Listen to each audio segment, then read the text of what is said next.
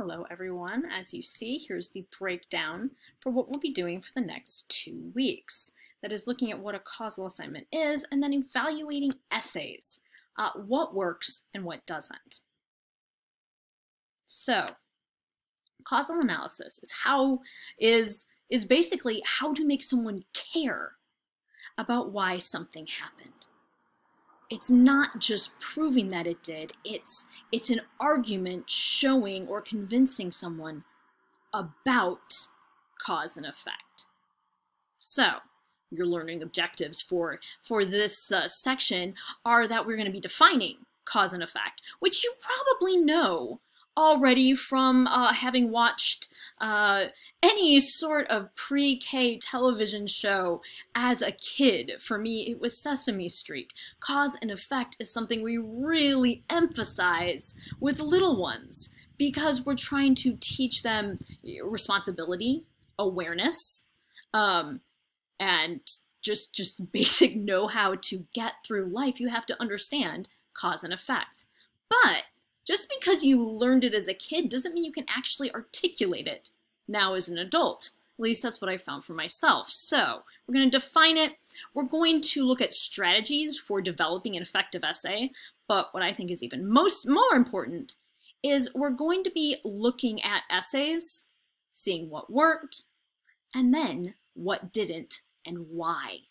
Because when you get down to those concrete examples, it is more illuminating for your own writing.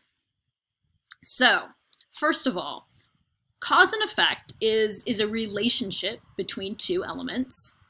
Pretty basic. And when you're discussing the condition that produced something, you're looking at cause. When you're discussing the result produced by something, you're looking at effect. So, again, very basic, except articulating that, it can be more difficult, sometimes because it is such commonplace knowledge. So remember, conditions producing is cause, and then the results produced by something is the effect. So, to express it most simply, cause asks, why did X happen? Or why does X happen? Or why will X happen? So notice that the difference between all of these is time. Something that happened in the past, something that is currently happening, something that's going to happen in the future. And effect, what did Y produce in the past? What does Y produce currently? What will Y produce in the future? So, moving on from there, what are the sort of steps to working through this argument? Like your past arguments, it's pre-writing, drafting, revising, and then editing or proofreading. So with our pre-writing, we'll be coming up with purpose. And with purpose, we're going to tie in argument. That is, why is this meaningful?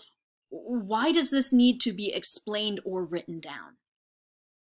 So when we're doing cause and effect with little kids on things like Sesame Street that I grew up with, and for you, you'll have to Google what that means because it's way past your generation, but for their purpose is to make kids aware of the world.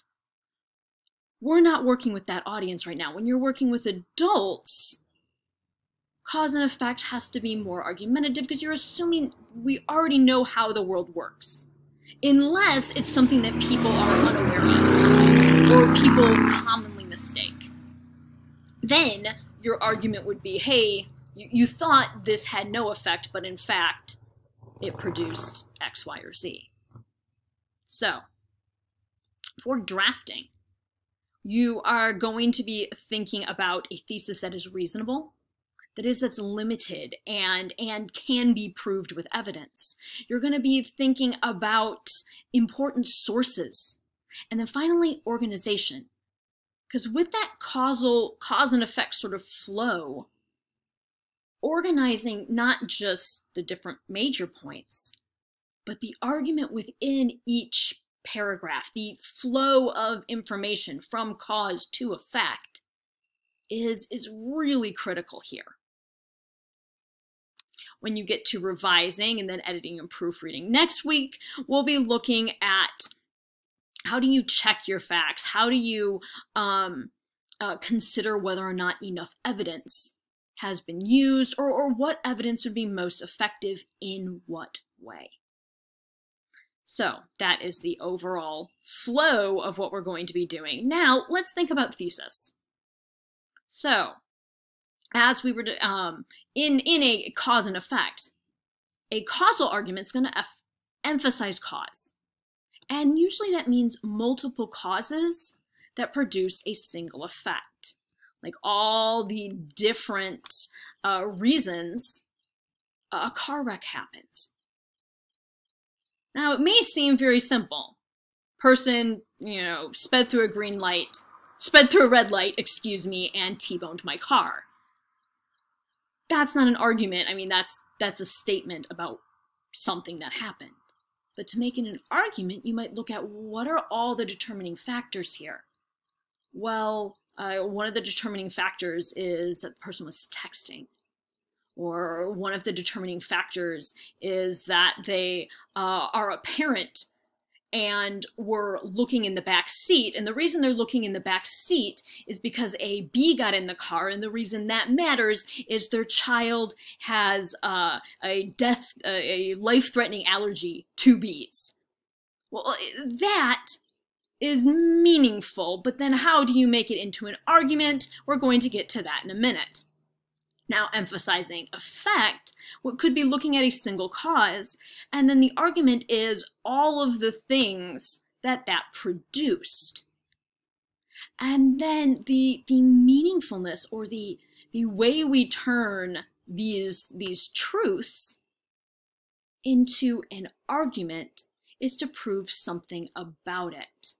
Such as if you were proving that although having the windows down might feel really good, it's dangerous in all of these situations because of the airflow and things able to move in and out of the car, and then proving the danger of riding with your windows down, something that's surprising, something we didn't think of, or with effect, you might be arguing that insurance really doesn't fully cover the cost that the victim experiences.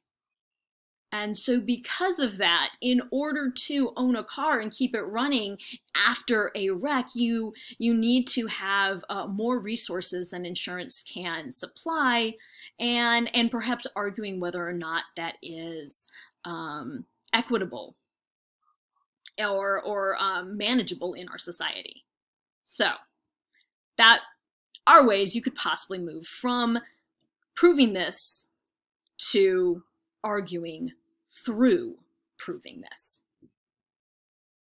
And then finally, there's also this chain cause and effect. Now, your book emphasizes this more with history, and in a sort of history long distance view of the past, this sort of argument is easier to make. This chain that A caused B caused C causes a final effect.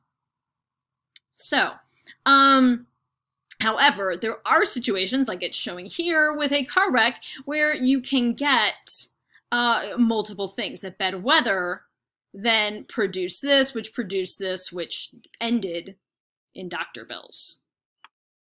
So, all of those are the kinds of theses that you can set up and the kinds of arguments that you can make with a cause and effect argument. So, next we're going to move on to what's effective and then analyzing that in actual essays.